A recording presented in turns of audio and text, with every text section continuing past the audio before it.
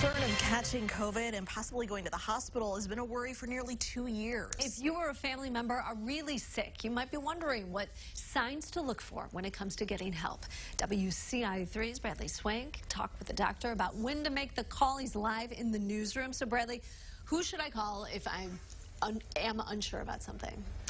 Now, as long as it's not an emergency, you should talk to a doctor or just see if you can wait it out. Now, most cases now are very mild if you're vaccinated. Doctors recommend staying home and treating it like a cold as your symptoms, if your symptoms don't get worse. They say you know your body best.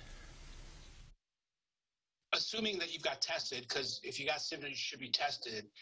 If you find out that you're COVID positive, if it's not just a regular cold, if it feels worse than that, that would be worth calling your provider.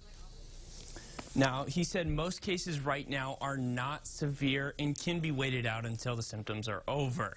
But now you might be wondering, when it comes time to call an ambulance or even go to the emergency room, if you or someone you know has shortness of breath, blue lips, a cough that either hurts your chest or is getting worse, or if they are confused and not sure what's going on, it's time to make that call. Live in the newsroom, I'm Bradley Swank, your WCIA3, your local news leader.